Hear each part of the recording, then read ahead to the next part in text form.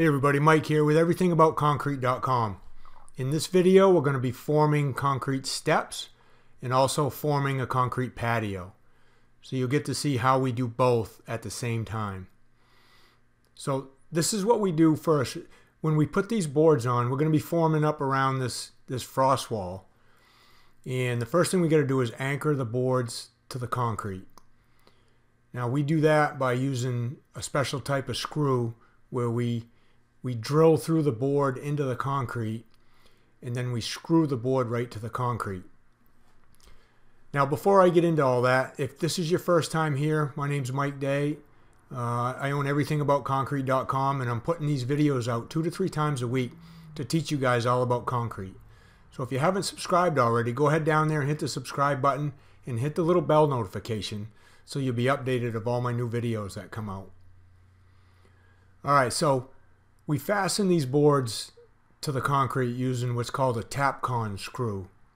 And it's going to pop up right here in a second.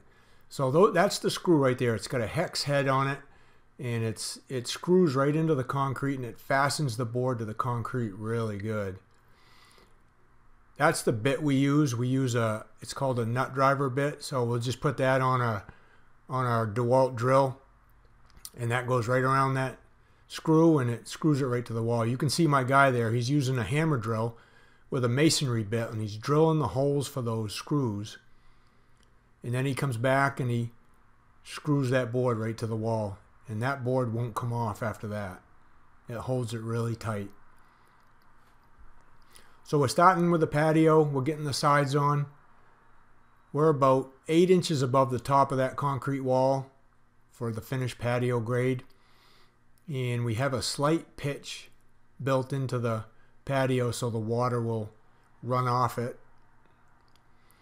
See, my guys are over there setting that last board. And then we're going to start working on the steps. Concrete steps is a little tricky if you've never done them before. I mean, it takes a little thinking. So this set of steps is going to have 4 risers. And then you'll step up on that patio. They're about 6 feet wide. We've done enough over the years just to be dangerous at it. We don't do a lot of them. We'll probably do, a handful of them every year. So it still requires us to think about it a little bit as we're doing it. Yeah, we've got all the sides on now. Now we're going to start working on the concrete steps. So the first board we're going to put on is that bottom board, the very first step. And we'll set that right to grade. The risers on these stairs, they're going to be 6.5 inches. And there's 4 of them. So that means that bottom board right there that we got set up is going to be 26 inches below the top grade on the patio. And that's what we just did. We reset the receiver on the laser. We moved it up 26 inches so we could set that board down 26 inches lower. Now we're getting out our generator here. They just cut power to that building because they're moving the service on it. So we got out our handy little generator. That's a godsend right there, that little generator. I would definitely recommend having one of those. I'll put a link down in the description for that. We use that for everything. It's light, it's quiet, and it'll run just about any tool we have. As you can see, we're checking grade. The link for these, any links for these tools will be down there too, guys. These are great tools we use. The DeWalt battery ones, the Tapcon laser. These are all really good tools to have if you're getting into this business. So we just figured out the top angle for that board on that side. We held it in place even with the top of that bottom board. And then we held it in place even with the top of the patio. And then we just marked the angle using that board up there that's on the side of the patio. So now we'll just screw that one into place. And then we'll Tapcon that to the concrete too. Just one board at a time. That's how you do stairs. You don't hurry it. Yeah, now you can see I'm figuring the length for that last side. I'm going to dig out a little bit of dirt right there. So I'll hold that board in place. The bottom will be even with that bottom board and the top even with the top, and then I'll just mark it with a pencil, whatever that angle is, and we'll cut it at that angle. Then it'll fit right in there. Then the next step is going to be to put the risers on. So we'll get that screwed into place. We screw everything too. We don't nail anything anymore. The screws hold so much better, and they're much easier to strip. This is going to be part 1 of a part 2 series, so this part will be with us forming the patio and the stairs, and the second part will be us pouring and finishing the concrete patio and the concrete stairs. Alright, so that's all the sides are in place. Now we can work on putting the risers up.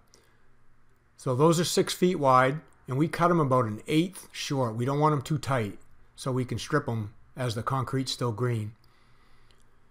And then we'll put the top right to grade, and the bottom is, the board's cut 6.5 inches, so the bottom will be perfectly to grade. And we also cut that bottom at a 45-degree angle. And the reason we do that is so when we pour the stairs, it's a lot easier to get your mag float in under there to make sure you're right even with the bottom.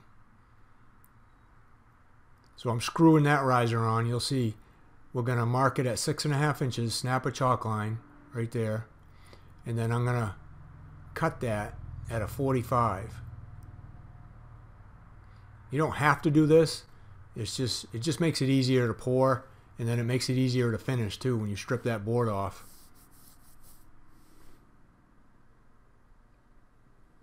So there, we got it all cut, and we get screwing it in place. The top of that board is going to be 1/8 of an inch lower than the bottom of the previous board we just put up. So that step will slightly slope away in case it gets any water on it. The water won't pool and run towards the back of the step. And then we'll do the same. We got 2 more to put in. So if that's 6 feet, I'm cutting that at 5'11" and 7/8, and then screwing that into place. When we screw these risers up too, we don't screw them perfectly vertical. We'll tip the bottom of them back about 1/2 inch. I don't know if you noticed that with stairs. The risers are usually tipped, so the top of the riser is sticking out just a little further than the bottom. The bottom's tipped back a little bit. So we do the same with these. We don't screw them in perfectly vertical. Here we got 1 more to go, and then we'll have this thing almost formed up. Like I said, guys, I come out with these videos 2 to 3 times a week about trying to teach you guys just what we do. We specialize in concrete flat work, and this is the kind of stuff we do every day. So if you haven't subscribed, go ahead down there and hit subscribe now. If you do concrete work and you do forming like this, give me a yes down there in the comments. If you don't and you want to learn more about this, give me a no.